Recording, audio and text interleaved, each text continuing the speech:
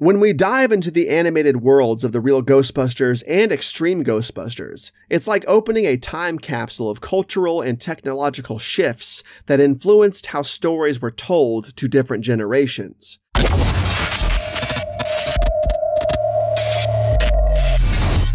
The Real Ghostbusters hit the screens in the mid-1980s, seizing the momentum of the original film and expanding its universe into the living rooms of an eager young audience.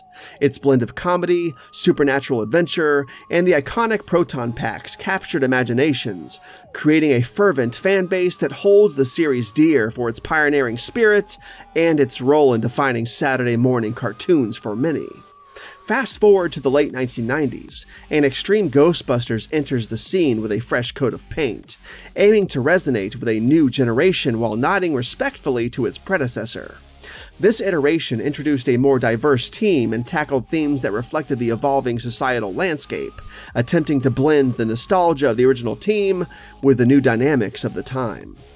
Both series, with their distinct flavors, leave a mark on the Ghostbusters legacy, appealing to different tastes and preferences. The Real Ghostbusters is often celebrated for its faithfulness to the spirit of the original film and its role in cultivating a love for these characters and their adventures. Meanwhile, Extreme Ghostbusters is lauded for its efforts to update and diversify the franchise, making it relevant for a new era. As we look back on these two iterations of a beloved franchise, it sparks a conversation among fans and newcomers alike about which series resonates more with them.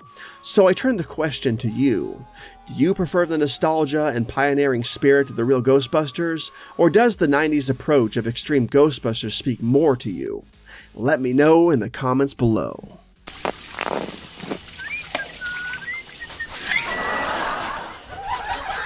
Mm.